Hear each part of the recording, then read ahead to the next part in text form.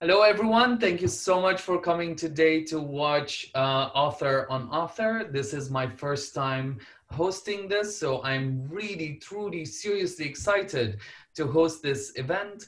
My name is Ramadan. I'm the writer in residency at the Saskatoon Public Library, and today we have two fantastic authors that we are going to get to know just in a bit. At first, I would like to do a land acknowledgement for the land that I'm recording from. I am currently in Vancouver. Because of COVID-19, I couldn't be in Saskatoon. And Vancouver is very special to me because I'm an uninvited guest on the unceded territories of the Squamish, Tsleil-Waututh, and the Musqueam people.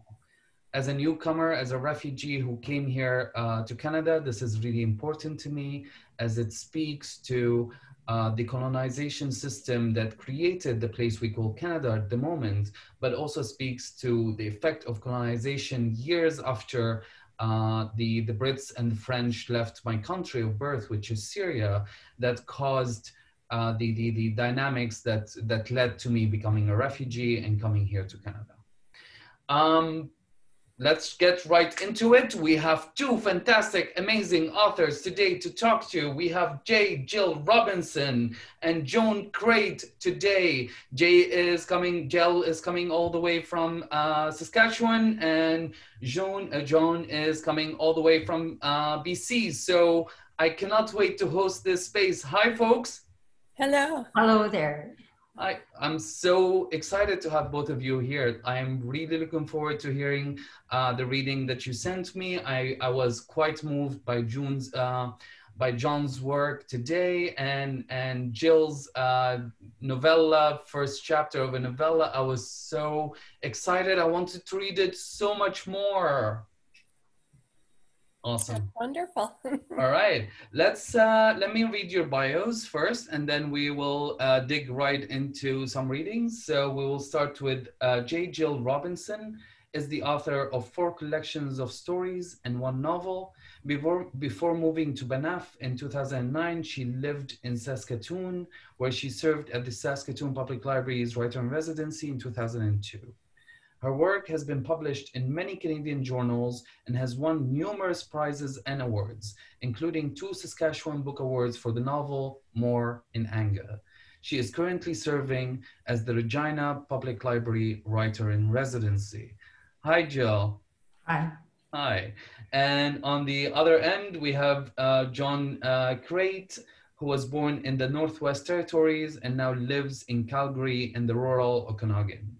She writes both poetry and fiction and has won several writing awards over the years, including the W.O. Mitchell City of Calgary Book Award for Black Apple, which was released in 2017, which was shortlisted also for the Frank Higgie Award and listed in CBC's 10 Books You Must Read list in 2016. The band U2, of whom she's a big fan, and I am too, featured her poem, I Am a Prophet, on screen in their latest Canadian tour. She lost her partner of almost 4 decades at the end of February 2020. I'm sorry to hear about your loss, Joan. Thank you. Yeah. All right, Jill, would you like to start reading first? Or yeah, like go ahead, tell us a bit about your work and let's hear your reading first. Hello. I'll be reading to you from a novella entitled Bereft. And this section of the novella is set in Banff, Alberta. I think that's all I'll say right now. Banff, 1933. Between bites of toast and marmalade, Tom and his mother were talking. Tom with his eyes cast down as he listened. Eleanor, her face alive with expression and wearing the smile she worked to keep soft, talking about university, talking about what he should study and where. Medicine, like his father. Yes, Mama. McGill, like his father. Yes, Mama. She poured him another cup of tea and added his milk and sugar. She offered him a spoon so he could do the stirring himself. Now, where were we, she said. They looked up at the same time to see an odd sight. Mrs. Winter, the minister's wife, crossing the street from the manse and approaching their house at a run. That in itself, A big woman like Mrs. Winter running was certainly unusual. Not only that, but she was still in her dressing gown and carrying a teacup. She knocked, but then opened the front door herself before their girl Florica could get there, and rushed right in, presenting the cup to Eleanor. Eleanor, excuse me. Eleanor, look, she said breathlessly. Tom's mother smiled at her friend and calmly took the cup.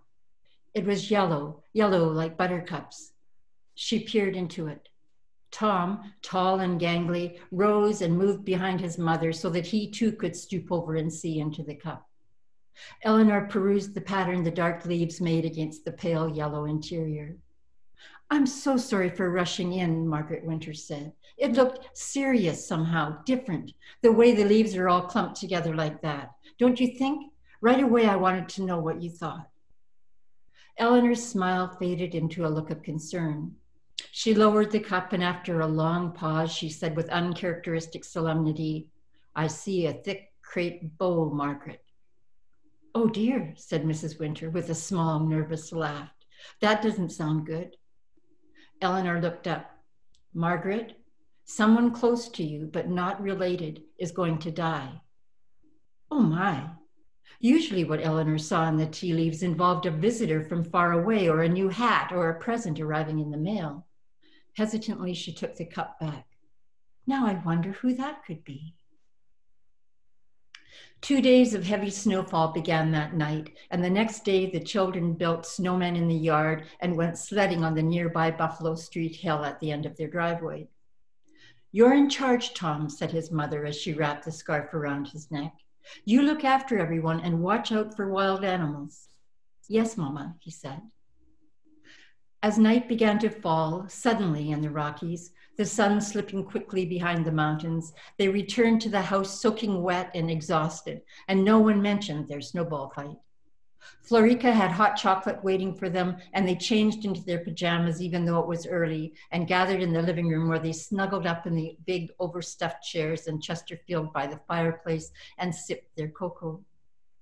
All of the children but Tom caught colds, and the house was soon filled with snuffling, coughing, and hacking. Eleanor worried, clung to her husband, and pleaded, They're going to be all right, aren't they, Clive? Clive? Of course they are, he said, his patience tried. All children catch colds, Eleanor. But as the hours and days passed, she grew increasingly frantic, and common sense flew out the window.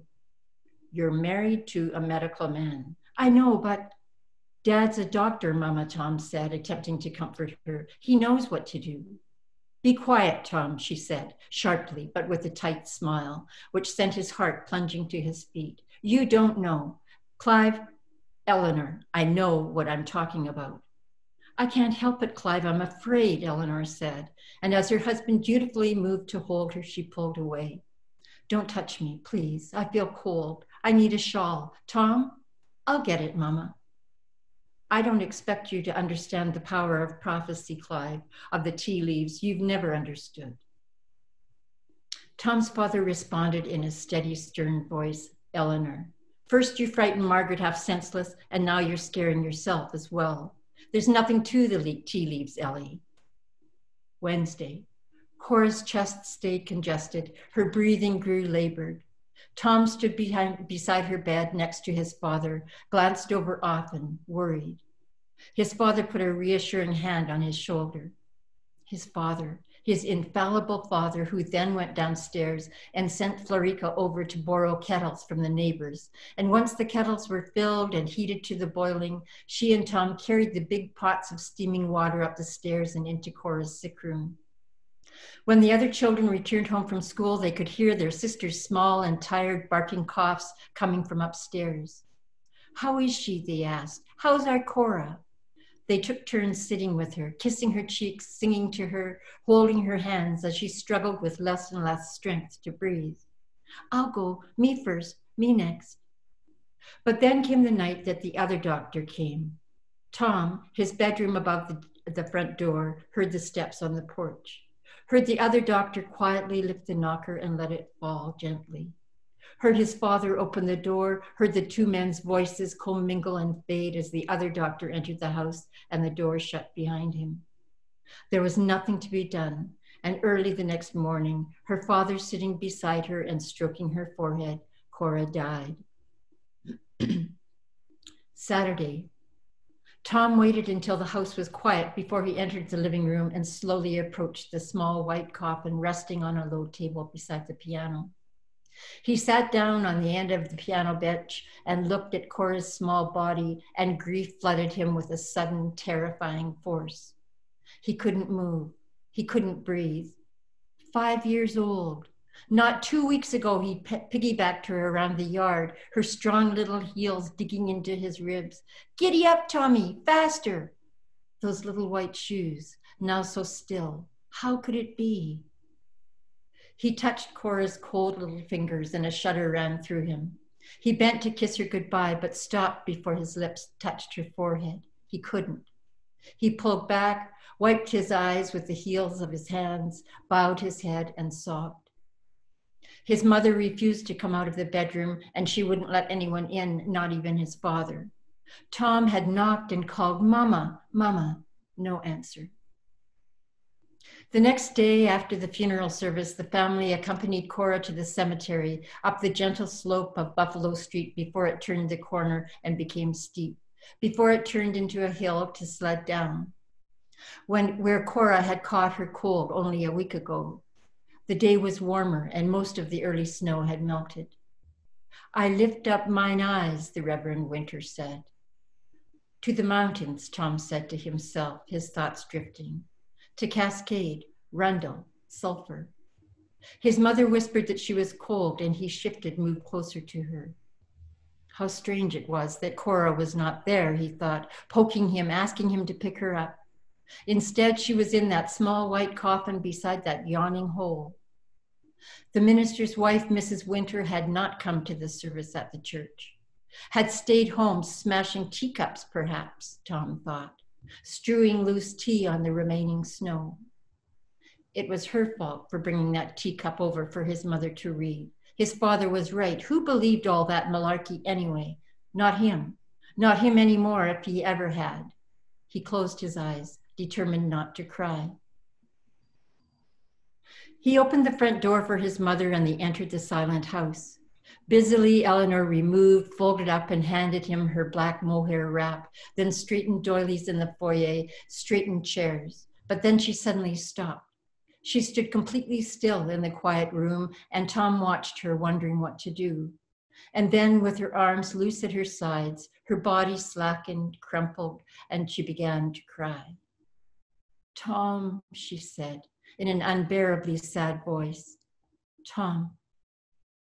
She looked on the verge of collapse, and he, frightened, dropped the shawl to the floor and was behind her, beside her, and she turned and leaned her weight so hard against him he lost his balance and had to step back. He regained his footing and took his mother awkwardly in his arms and held her, eased her gently into the dining room and onto a chair. He heard the heavy steps on the wide wooden porch, heard the others come through the front door, and there was life in the house again. The relatives returned home. Tom and his brother and sisters returned to school. Cora's white marble lamb arrived, and Tom helped Lucas slug it over to the graveyard in a wheelbarrow and maneuver it into place. Life inexplicably went on, resumed for the most part its daily repetitions and increments, its forward motion. Winter arrived, and ice formed on the Bow River, obscuring its fast flow beneath a white, uneven surface. In bright sunshine, the mountains gleamed with fresh snow. There would be no sledding, decreed their mother, and no mention of Cora's name ever again. Thank you. Thank you very much, Jill. That was such a heartfelt reading. I really appreciated it. I really like the way that you move from the micro to the big picture in such ease in your writing. It feels so inviting. It feels so musical even. And specifically when you're using that with such a traumatic story, it feels like you are lulling your reader into seeing the trauma the way it is. I really appreciate that reading. Thank you, Jill. Thank you very much. Yeah, we move to Joan. Joan, it is your time. I'm looking forward to your reading. I read it before. I read the poem before. It's heartbreakingly beautiful. So I'm sure a lot of people are going to appreciate it. Thank you, Danny. I'd like to acknowledge that I'm right now on the unceded lands of the Okanagan. And what I'm going to read now is, it's from a journal. And I started the journal when my husband was diagnosed with terminal cancer. And it was all, the journal was kind of all I could put down. After he died, which was February 28th of this year, I started writing poetry, so I finished with 2 poems, but here we go. Countdown Journal, March 24th, 2018. It's 10 a.m. and I'm on coffee number 3, watching Colbert reruns in bed with you, husband, playing computer solitaire beside me. You smell like home, like a mattress floating on the Dead Sea, sun luminous above us, fathoms of black blood twisting below. You have cancer, we know that now. 2 tumors in your liver that have metastasized from your colon. The sun presses anemia against the window. Every now and then a magpie sweeps between tree branches and off the edge of the page. March 25th. And in the news, youth are marching in Washington, LA, all across the US against firearms. In Canada, we have supporting marches. Murder happens everywhere, sometimes plotted, awaited, discharged. Sometimes a shadow on a wall, a silent assassin, an explosion of cells. We lie in bed cocooned. You play computer solitaire. At the end of almost every hand, the words "you win" explode in confetti. You're good at games with numbers. Countdown. It's not just youth marching against guns. People of all ages now against assault rifles. One girl scribbled, "Don't shoot," on her palms. A little boy holds a sign that reads, "I can't even bring peanut butter to school." School assassinations, small, inconsequential murders like the ones that happen every day all over the world. The constant procession of death, the sporadic parades against it. Your oncologist phones. Your CT scan shows small cancers swimming in the black sea of your abdomen. March 26. Today I will get up. I'm going to wash and dress. I can put off washing my hair another day. I will drive to the grocery store. I can do this. Daughter phones from Alaska. She asks if they told us how long you have. They haven't, and we won't ask. She says, if there's anything I can do, the children, I say. I bought you a spearmint-colored shirt. Wearing it, you fall asleep beside me, green, olive, and unconscious. You have beautiful bones in your face. One cheekbone cracked down the middle by a childhood fall while up a tree stealing almonds. The eye on that side is pulled at the corner and waters. It looks like you're crying when you're not. March 31st. We go to an Easter egg hunt. Kids in spring sweaters find plastic eggs in the grass under picnic tables, resting in branches. They trade them in for chocolate eggs, jelly beans, and marshmallow bunnies. They aren't our grandchildren, but they have lightning in their joints and crickets in their whispers. They are fully human, wholly primal, holy and made of muscle, bones, organs, and orifices. A lisp, inappropriate language, greed, kindness, and questionable choices. Everything innocence is made of. Later, friends on the way back to Red Deer drop in. We talk about how long they might have, quietly, of how I won't slash my wrists or walk into Lake Okanagan with a pocket full of rocks. Bob, the carpenter, comes by. He asks how bad your cancer is. Bob will build us a desk and bookshelves sometime soon. He's been talking about doing it for 3 years. But now you say, can you make it before I die? Our friend says, good. You're using your cancer for something constructive, literally. April 11th, first paracentesis, 4.6 liters of liquid the color of apple juice drained from your treasonous body. An orchard of spreading black branches and poisoned fruit. You were born in an orchard in Lebanon, picked 4 tons of apples each season. The doctor tells you your surname is the same as the town he's from in northern India. He wants you to know about you, when you came to Canada, how we met. You from heat and bombs, me from arsenic flakes from the mine drifting over snow. You rise from the medical chair with its extensions and supports, your lungs floating on a bed of air. You breathe, you grin. You have not forgotten how. We know that our story is a stutter in the wind, that it's part of a greater story, that it is an insignificant detail buried under heaps of human garbage in a landfill planet. But we tell it to the doctor anyway, and he talks of death, its mutilation, the odor and aftertaste that overcame him in the early years of his practice. We too are learning about the fossils and scars mortality leaves on the earth, how bodies look when cut from life. Perfect.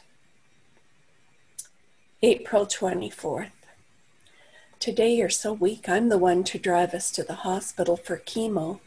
As we walk to the pay station, I hear the dying donkey bray you make when you vomit, the splatter of liquid on asphalt, your pills a constellation of futility. You wipe your mouth, and we trudge through the hospital past the marble statue of Hippocrates, who holds a scroll to his thigh. From a distance, it looks like a penis. He's always glad to see us. Past the medical bookstore, student lockers, the mailroom, fire doors, past the cafeteria, where a cook you speak to in Arabic makes the best omelets I've ever had. Past diagnostic imaging and nuclear medicine to the chemo center they whimsically call daycare. A nurse plugs you into an IV and leaves. It's not long before I have to run after her. She gets you something that looks like a feed bag to vomit in. They give you anti-nausea drugs through your IV, then hook the port sitting under a layer of skin in your chest with another drug, 5-FU. FU2. Later, you and I are in each other's arms. Breathe, Catherine, a camp survivor advised. Remember to breathe. The long baths together, the ceremony of wine and leisurely chats before elaborate lovemaking have been reduced to skilled groping. We've got this. Senior chemo sex. August 8th. A heat wave right across Canada. In the Maritimes, dogs are dying from the blue-green algae that poisons the water they plunge into to cool off. Wildfires in California burned through the state. Houses, people, their bodies unrecognizable in ditches of ash. Funeral processions pour down Grecian streets like gasoline. The bodies pulled from blackened houses and fields pre-cremated, livestock barbecued. Australian farms radiate through the TV screen, red and shriveled as the crust of Mars, our future spinning 50 million miles away and closer with every degree. Get used to it, climatologists warn. Global warming, dying seas, fish and mammals, scarcity, flood, famine, hurricanes, extinction. September 16th, oldest son phones from Vancouver. There was an incident. He ripped off his clothes on Hastings, tried to light himself on fire. The police. Psych ward full, they sent him home. Now he has to take his meds in front of a pharmacist. But that is not the problem. He always takes his meds. The problem is his meds no longer work. October 30th, chemo again. You in the big armchair, tubes running to your chest. Me sitting across from you writing this. Tomorrow is Halloween, and as we drove to the hospital, we passed houses decorated in skeletons, witches and ghouls, some figures animated, lurching, cackling, flinging limbs.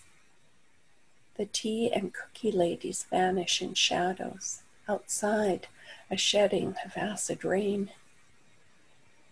January 6th. Sitting in the waiting room before your first CT scan of the year, you tell me you're not ready to die, but the results don't agree. The tumors in your lungs and liver are growing. As we drive home, your right hand drops from the steering wheel and brushes my hand, my leg, comforting me. I go to bed with a humongous Toblerone and a big bag of M&Ms. Around 6, when you ask about supper, I tell you I'm not getting it. I'm not getting out of bed. You get up and make tabbouleh, bring me some, kissing my forehead. You comforting me.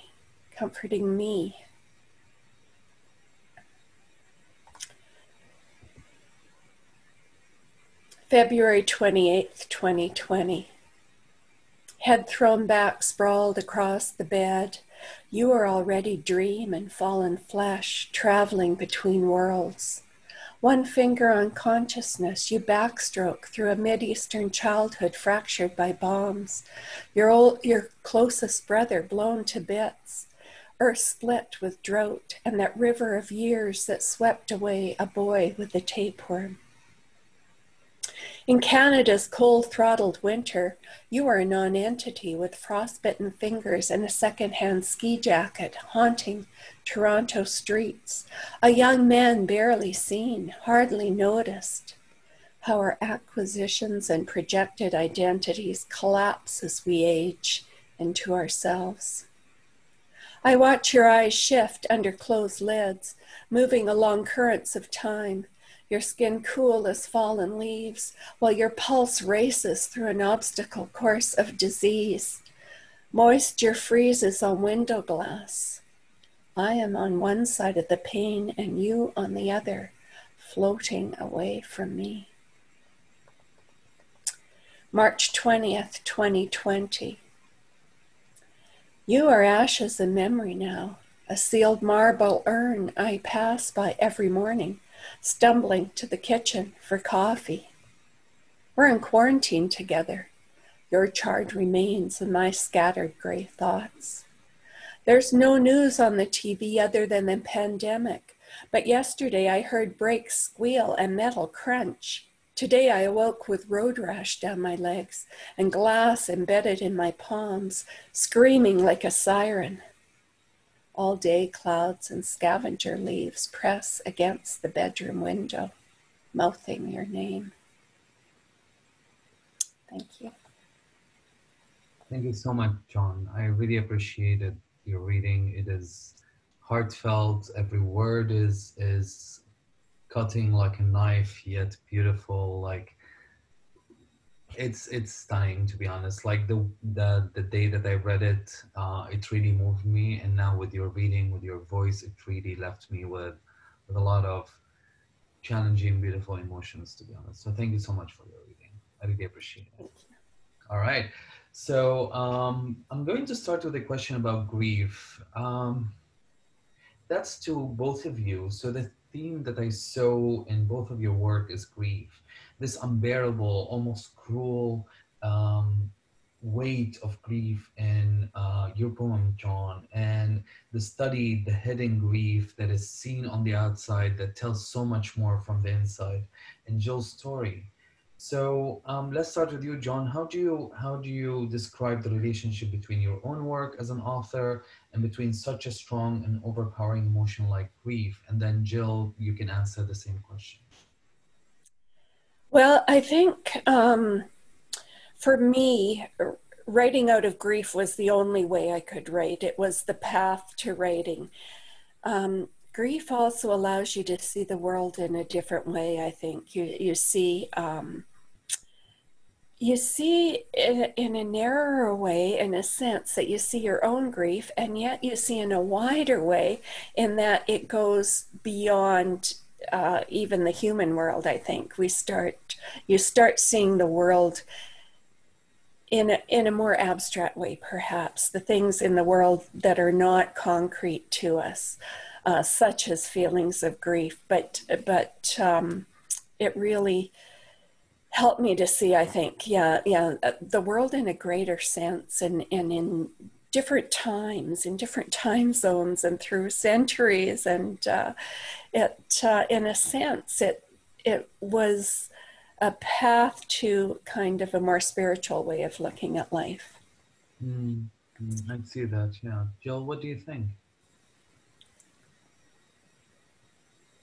I think that, well, I was listening to Joan, I was thinking how what she was writing about the grief that is intensely personal for her, from her own personal experience, is where the power came from to create the poems, to write the poems.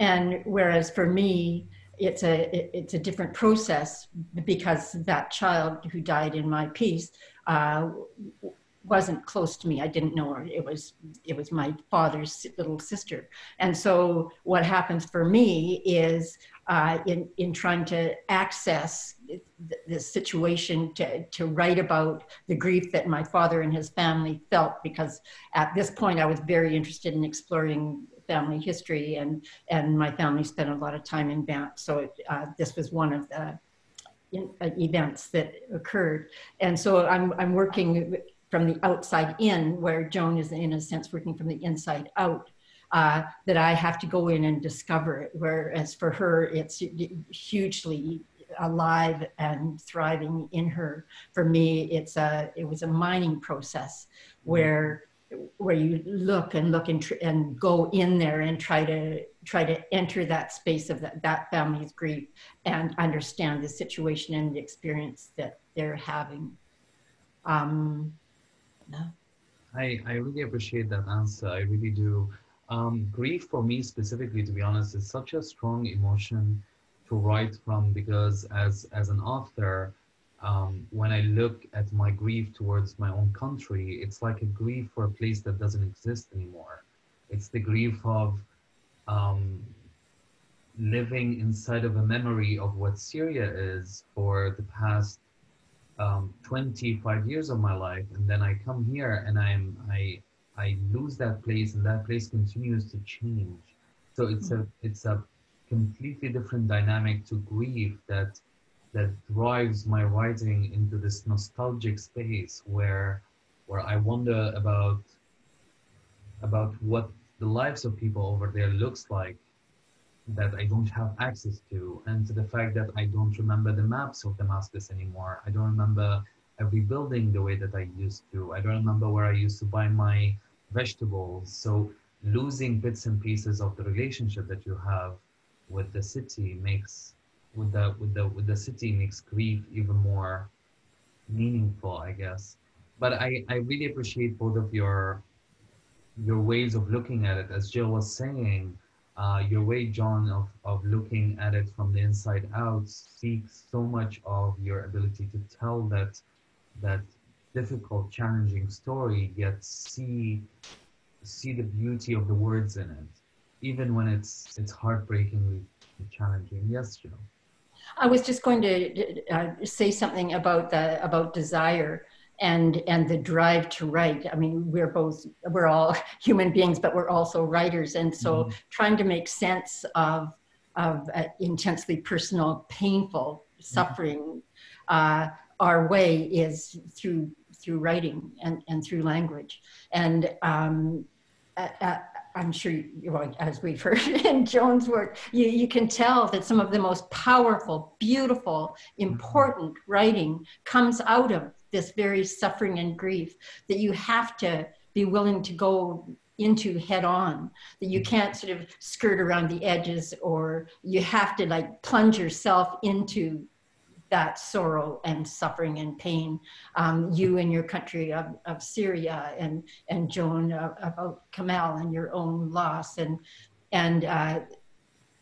the writing that I'm doing right now while I'm working here is more like that, in that it's not to do with death of a person, it's a death of a relationship. My marriage suddenly fell apart, and it shook me deeply about a year ago. And so for me, writing has been a way for me to try to understand, to deal with the pain, to express myself. And I think that it's pretty darn good writing.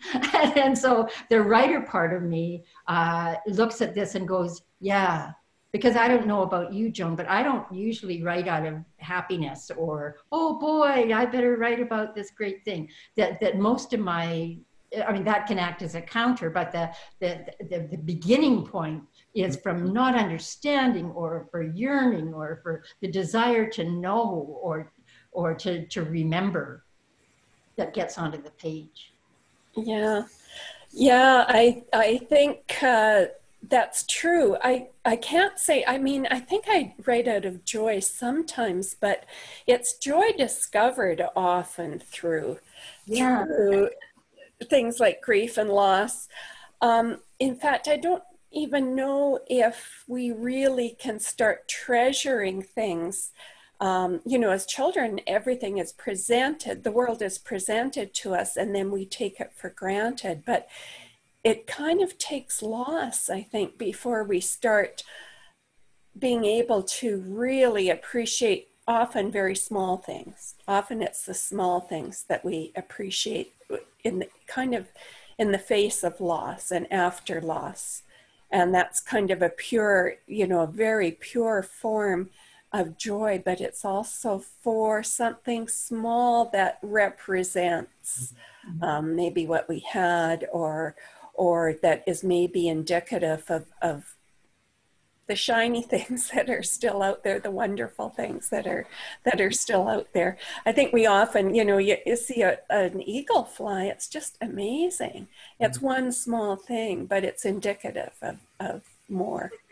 Like the universal and the particular, and in that being able to take that thing, this is the way that we're doing in COVID. I mean, it is to find, it's the loss of so much that makes us appreciate what we've lost and go, I mean, just as thing as being able to run up and hug somebody is suddenly that you would just, as a child, you wouldn't even think about it. Or even as me last year, wouldn't think about it. All of a sudden, all these things that we just assumed they would always be like this. And I guess the Buddhists teach us that there's nothing but uncertainty, and that our idea that we can identify certainties and structure our lives around them is bullshit, you know.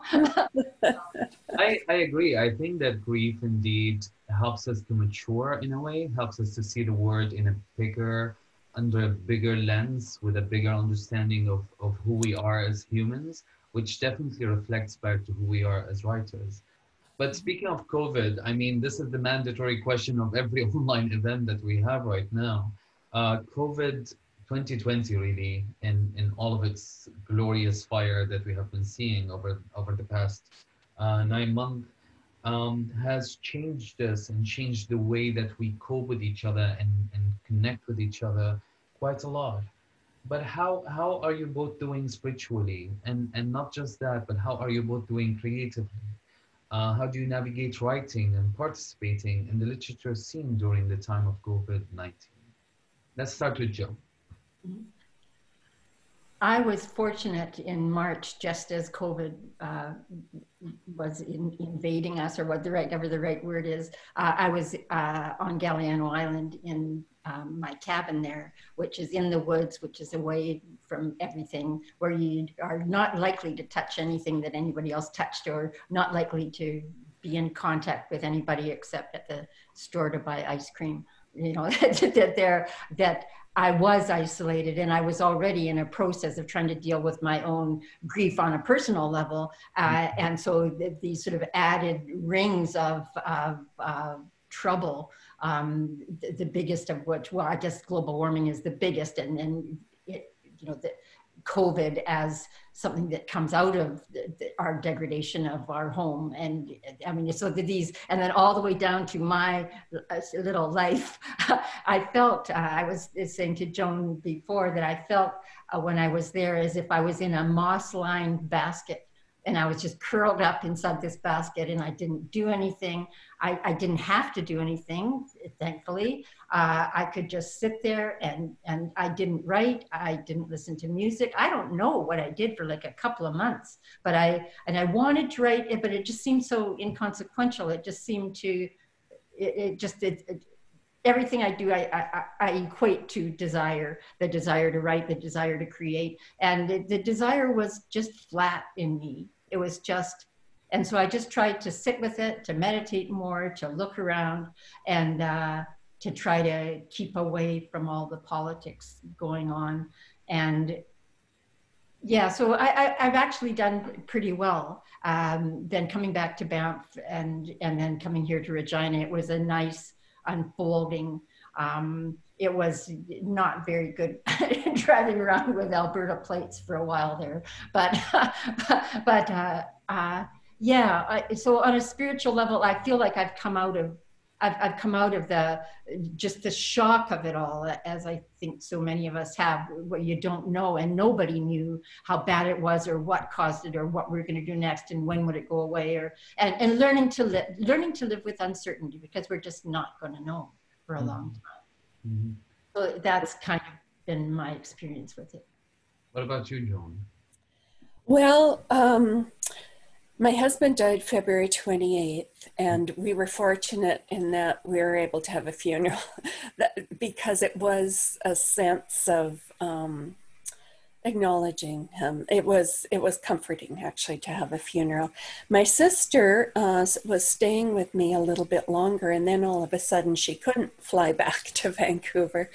So that, I think that was probably good, that, you know, I've got about 6 weeks where I'm not sure what happened there, but I think it was probably good that nothing was expected of me because of Kamal's death, but also because of COVID.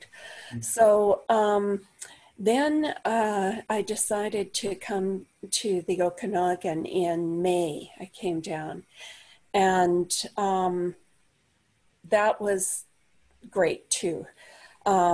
Because I went to ground, is what I call it. Kamal went to ground, I went to ground.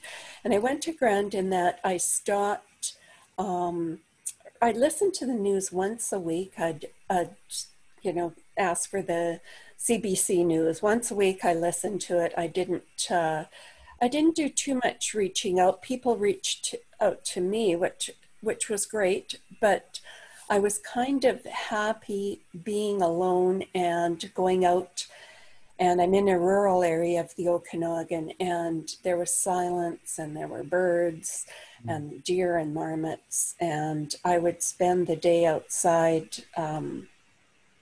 gardening. I call it gardening because our soil here is basically sand and stone, but things grow in it. It's miraculous, really. And so I worked with native plants and also introducing other plants that I thought would live here. And, you know, the underworld of insects and the birds and the animals. And because of COVID, that was okay. I was, you know, because nothing is, you know, the social self isn't really expected. And it was, in many ways, COVID has been wonderful. Now, the more I listen to the news, it seems less wonderful around the world because, you know, a lot of the news is distressing. But for me, I think maybe it was a good thing. Yeah, I hear that. I remember the first couple of weeks of COVID-19 that it happened. I was obsessed with the media. I was like on my laptop, on my phone, on the TV, everywhere. I was surrounded by the media, surrounded by the news, and it's like hitting me in the face over and over and over. And specifically, my husband and I, we went down to the supermarket to buy some food, some needs.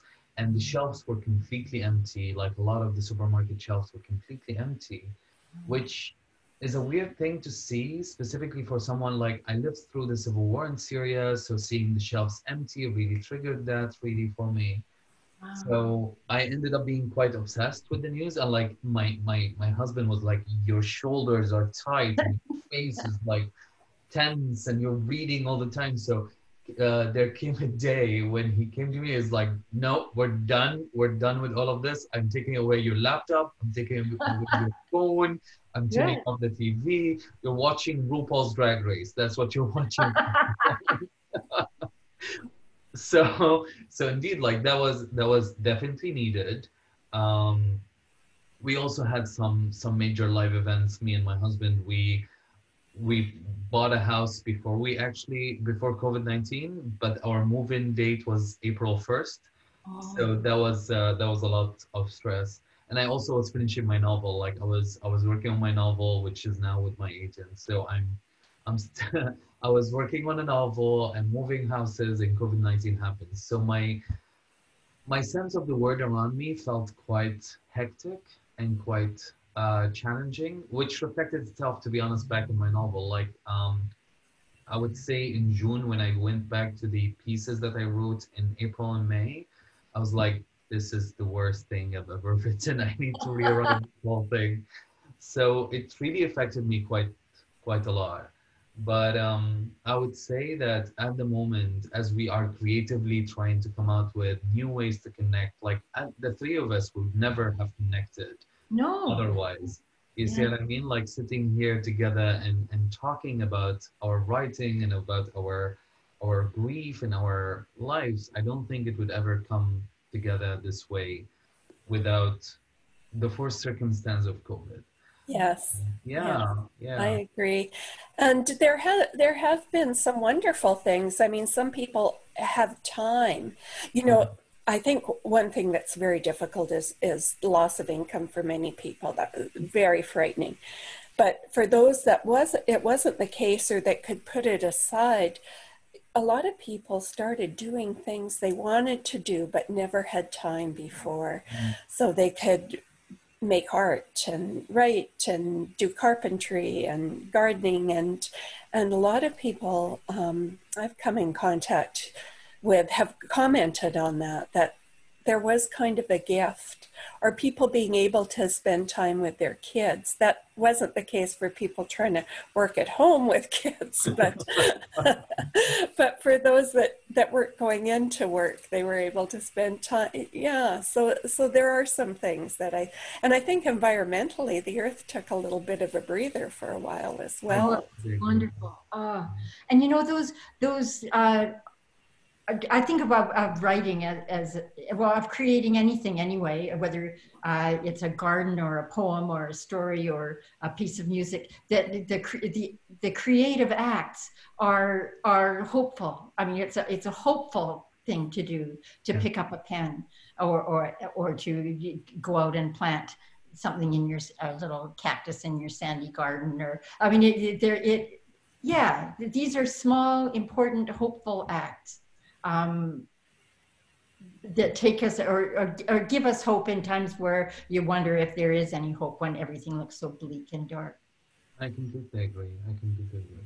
And now that we took an uplifting part of this conversation, talking about COVID-19, uh, I want to take us back to the work that we had. I'll ask each of you a quick question about your work, and then yeah, let's start with John first. So John, as I said to you before, your poem has cutting words that were used almost, and they felt like knives. They felt like knives sliding off the skin. They're integrated into a taste of dark humor. It's so bitter yet so beautiful. The speaker's trauma, in this case, the speaker's yourself, as you told us, is overwhelming at time, yet intricate in its attention to details. Can you tell me about the process of writing that poem? That poem took 2 years from the dates on it. It took 2 years of you to write, and I would like to see like how did you do that? From like was there a specific notebook that you collected all of those details in, or is it that just a poem that you kept building upon? I basically wrote it as journal entries, and at the beginning, to kind of keep my sanity, but also to have something concrete. Like words on a page seemed concrete. It was something that I was doing. And as Jill mentioned, you know, the act of creation, always is sort of something hopeful in that. But basically, it was all I could write, and I just went to my computer, and sometimes every day. As time went on, it became less often, sometimes just once a month, but I would just kind of spill my guts on the page. And little reworking, actually. I have edited it, but not a lot. And for this purpose, I condensed it quite a bit. But yeah, that's kind of what it was. And images I noticed. And, you know, certainly there is that bitterness I can see in there. And, you know, anger is supposed to be one of the stages of grief. And I didn't feel angry at the time, but I can see now where I was pretty angry. And yeah, dark humor is often a way I cope with life. Life's more difficult thing. So definitely that becomes part of it as well. But I didn't want to edit out the feelings and make them smoother too much. I wanted to keep them in. So there hasn't been too much editing. Lovely. Yeah, it feels very raw, to be honest. The poem feels extremely raw. It feels very personal, and it speaks with quite the honesty, to be honest. So I'm moved by it every time I read it. Jill, in your novella, the catalyst in there in the novella is the grief for the child that passed away before her time. It's and you just mentioned that you're using the like a family history and navigating this story, this novella, and that's really interesting to me because I would like to know more about how where you stand regarding using personal trauma, big life events as a channel to allow your own writing to evolve. How do you channel such events into your own fiction? Before I begin, I just want to say that I failed to acknowledge our position on unceded territory. Could I just say that here in Virginia, we're on Treaty 4 territory, which is the original land of the Cree, Ojibwe, Saulteaux, Dakota, Nakota, and Lakota. And in Banff, where the peace took place, is Treaty 7, where the Blackfoot and Siksika tribes are. So, thank you. Back to your, I'm sorry, I didn't say that earlier. My writing, well, the way I began writing and the way I continue to write is out of trying to figure out things. When I first started writing, when I was heavy into the drinking and drugs, when I was 17 and 18 and 20 and early in my 20s, it was trying to figure things out that took me to the page and writing things out to try to get perspective and understanding. And it was very much my own intense personal difficulties that were on the page. And then as I started writing more and more, as I became a writer, and I read people like Margaret Lawrence and learned how so many people use material from their own life to write fiction or in novels or stories. And so that's where I went. And so as you know, when you start with a real event, something, and for me, yes, it was usually something that was terribly wrong or something that had gone off the rails or somebody suffering about something that was what drew me in and made me want to write about it. And then of course, as you write and as you're crafting the words and sentences and crafting the story, you realize that it doesn't work as nonfiction. In order for it to work as fiction, it has to take off like a plane. It has to cast aside a lot of what really happened, and then what the story needs is translated into fiction techniques that affect the story or the novel as a whole. So working with family history, working with personal experience is how I write. it's my way of doing it. I'm not a person who creates characters and then puts them in a room and sees what they do. I plumb my depths and mine in here and in here and here, and then see what comes from there. I see that. I see that quite a lot. And personally, like I wrote my first novel, The Clothesline Swing. I wrote it um, high on drugs all the freaking time. And for my next book, the book that's with my agent at the moment, I actually challenged myself to be sober at all times while so and you can see the differences between the two books, because while I'm navigating traumas in both books, um, traumas that are quite real for me. They might not be personal from a narrative perspective, but they are real from the experiences that I had as a Syrian man. While I'm navigating those traumas in both books, the first one is quite personal, quite internal, while the next one, the one I'm working on right now, is trying to speak a more universal language, I would say, trying to connect with the word rather than connect with the self. So I see what you mean from challenging personal events into fiction. I really appreciate that. So before we leave, I would like to ask you both to tell me something. So this is the Saskatoon Public Library's program. I am so proud that I run this, the Writer in Residency program.